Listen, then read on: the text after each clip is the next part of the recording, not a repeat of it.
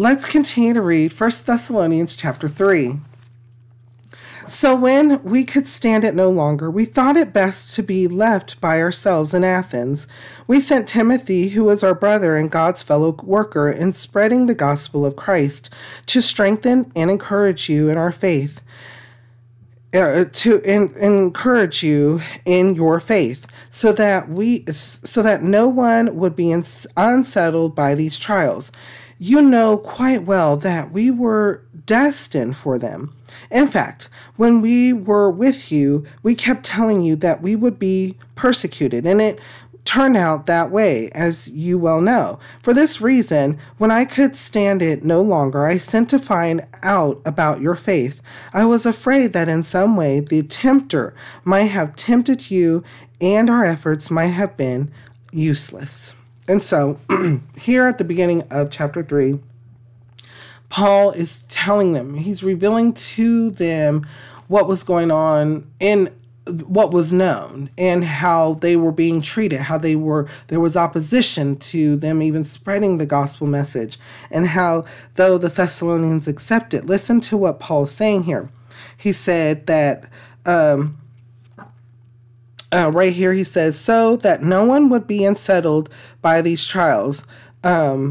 You know quite well that we were destined for them. In fact, when we were with you, we kept telling you that we would be persecuted, and it turned out that way, as you well know. And then he goes on to say, for this reason, when I could stand it no longer, I sent to find out about your faith. I was afraid that in some way the tempter might have tempted you, and our efforts might have been useless. Because when they were there was a trying time for Paul, and remember, and they were basically telling them, oh, don't listen to Paul. The Jews who were practicing Judaism were saying the law, you have to follow the law. Then you had other religions. And so then they were trying to not discredit, harm Paul's integrity and his teaching and to the gospel and about the kingdom. And so Paul was worried that the tempter, who is the devil, right, was at work, and which it was.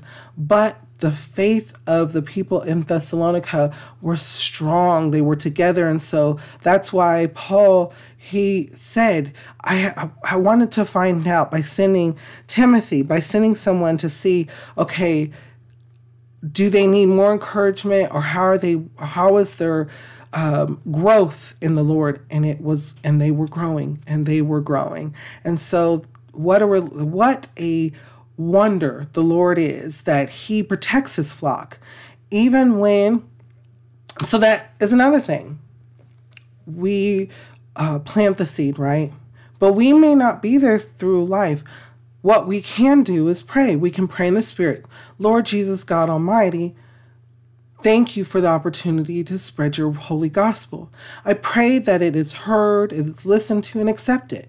And with acceptance comes your growth through the Holy Spirit. Please guide them and protect them as the good shepherd you are, and bless them when those blessings are due in your time. Amen and hallelujah. So there you have it, right there. That's a prayer that we could even say.